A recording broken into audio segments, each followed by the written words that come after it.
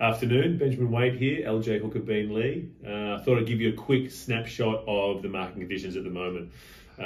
It's funny, the headlines all still report doom and gloom, which ironically, sellers are believing and not listing their property. So our buyer to stock ratio far outweighs to the seller's favour. So we're seeing, depending on the asset class, between 13 and 40% less stock on the market than there normally is.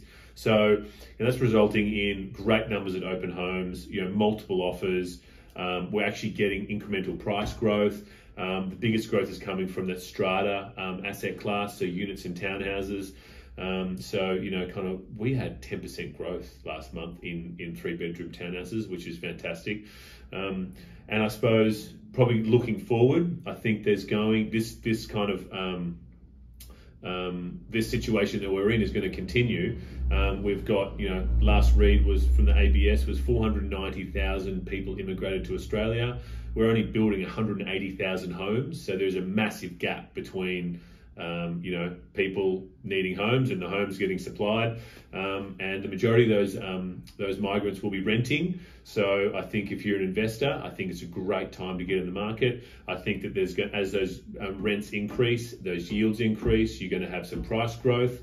So if you're a buyer, I wouldn't wait around. I'd snag a property quickly now as well that you're looking to live in. But for the most part, even though we're feeling some stress and financial stress with the interest rates, and look, another one might be coming right now as we're recording this. I still think there's a lot of people wanting to secure the roof above their head because there's going to be some growth based on those economic factors.